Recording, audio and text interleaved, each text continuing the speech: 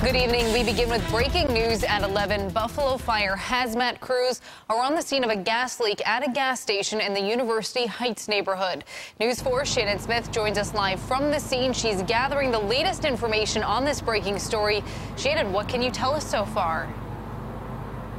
Yeah, Callan, not much information at this point, but I am here on the corner of Main and Winspear Avenue. This mobile gas station behind me has been shut down, and it has been closed pretty much for the last hour and a half. The latest information that we have right now is that hazmat teams are here and that they're just monitoring an underground gas leak. I'm going to step out of the way here so you can see still a lot of action here, as far as a lot of police cars, a couple of fire trucks as well. Now, we did see a lot of firefighters kind of moving around, checking some of the manholes at the gas station here, but so far they have just decided to kind of wait a little bit. I know they're still just trying to gather their information, but that's kind of the latest information that we have at this point.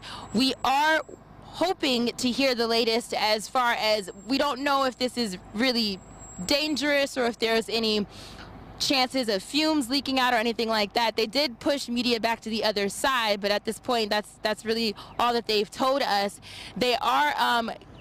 They have taped off the gas station here, and also, as you can see, Winspear has been closed off. Now we just saw a Buffalo Fire Department truck just pull up as well. We will continue to bring you the latest developments as this story develops. We will do so on air and also online. For now, live on Main and Winspear, Shannon Smith, News 4.